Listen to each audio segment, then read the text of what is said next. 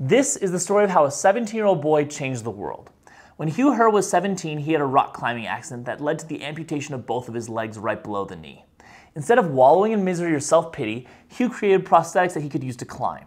These allowed him to continue with his love of rock climbing despite his lack of legs. When Hugh went to college, he got his undergrad in physics, a master's in mechanical engineering at MIT, and a PhD in biophysics from Harvard. He then used this knowledge to start a company that designed life-changing bionic limbs. His creations improved the quality of life for those who have physical disabilities. These limbs literally changed people's everyday lives, all because he chose to make the most out of a really rough start.